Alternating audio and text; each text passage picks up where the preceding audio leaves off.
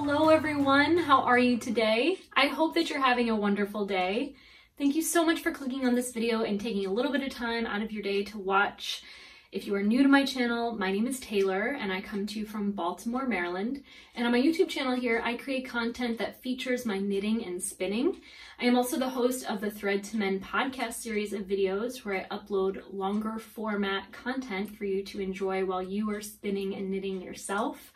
That's where I share more current projects and things that I'm working on in real time. In this video, I want to feature my Penguono, which is a design by Stephen West. It is a garment that I made several years ago, and yet for whatever reason, never truly featured enough here on my channel.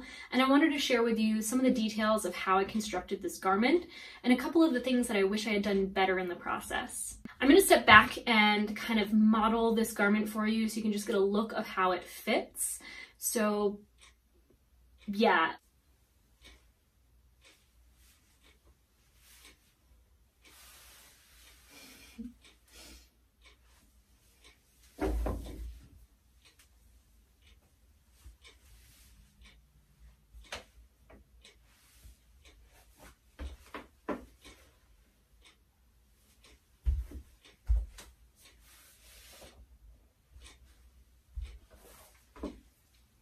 I'm going to spin it around. This is a garment that you can wear in two separate ways.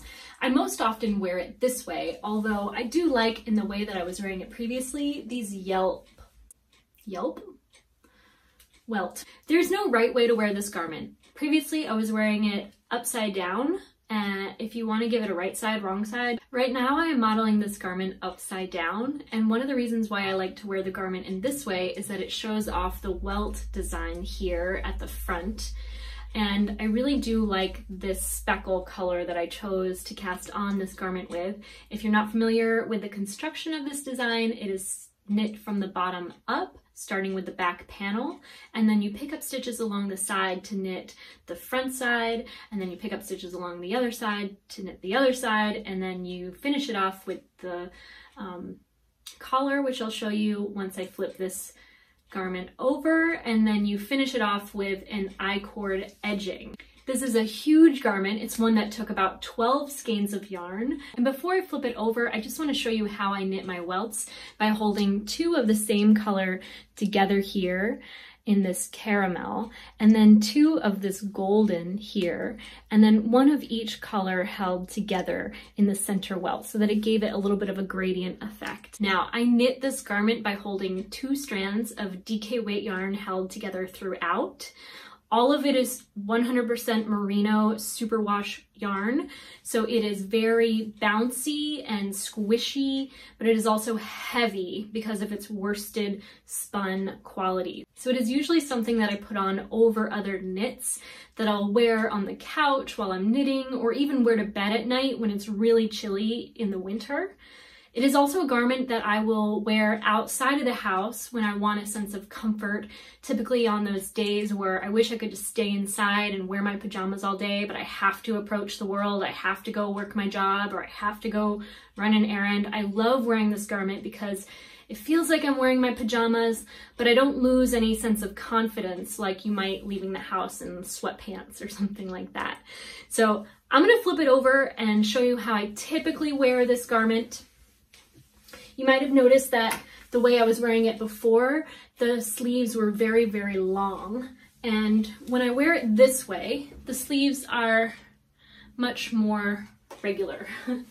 So I'll step back for you to see. And I'll just go ahead and model it again with it right side up.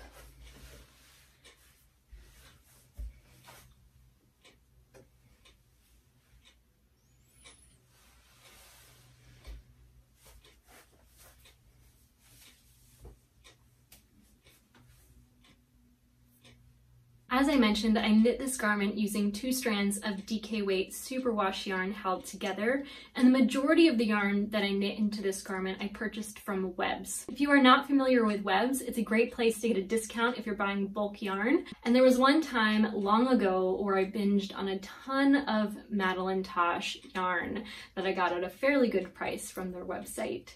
I also collected a couple skeins from our honeymoon when we visited Circle of Stitches in Salem, Massachusetts. And I got this gorgeous chartreuse skein at the New York State Sheep and Wool Festival one year at a good discount. But I unfortunately cannot remember exactly who made this yarn.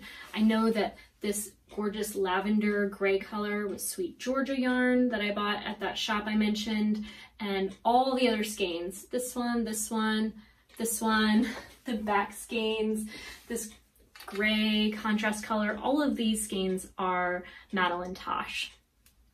So I will try to find out what those colorways are and update my Ravelry project page if they're not already listed, in case you're curious to know which colors I used in my Penguono. I did knit this garment with a suggested needle size and according to the pattern's instructions. There is a couple things that I wish I had done slightly differently, but they're not related at all to the pattern design. The first of which is the I-cord edging here. I regret not doing this corner area a fair bit looser than I had, because it seems to kind of curl the corners either in or out depending on how it is being worn. And I don't know if that's just the nature of the fabric or if it's specifically because it's a little tight in the corner there, but I think that if I'd done it a little looser, it would sit a little bit more flat.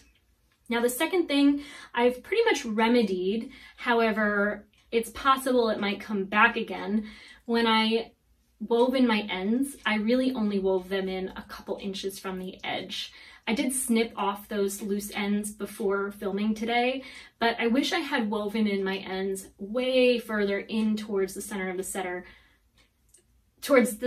of the garment, because when I wear it and it folds out, if any ends are poking out, they are visible. So had I just left a longer tail and wove it in, maybe 6 or 7 inches in towards the center, I think that I would have a cleaner and nicer looking finished garment. The last thing that I wish I had done better in knitting this was paying more attention to the right and wrong sides of my sleeves. When I switched colors to knit the cuff, I made a mistake, and I wonder if you can see it already. It's right here. I did it on the wrong side, and so they are not quite identical. It's a very minor mistake, but it's one that I can't not ever notice whenever I put it on. So I'm trying to let it go, but also realize that, you know, knitting is never absolutely perfect. I think there might even be another area where I messed up the moss stitch the slightest bit. You can see there, I'm just telling all my flaws. This is my Penguono, and I wonder if you've knit your own, if you're working on one right now, or if maybe you're inspired to knit your own.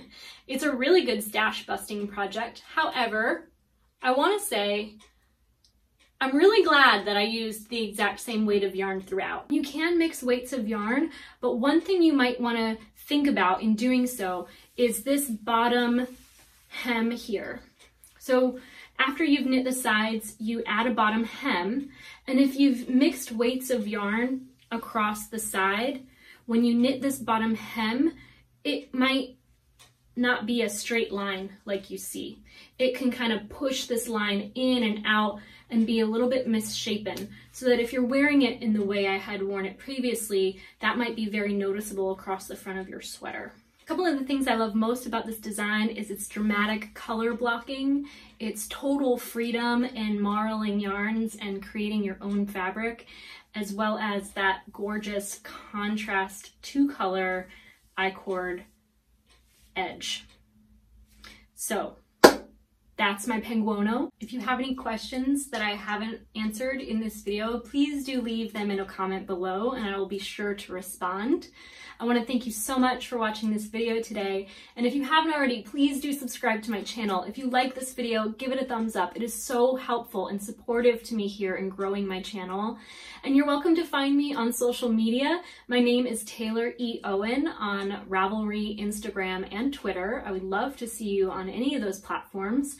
And I hope that you have a really good day. Thanks again for watching. Take care.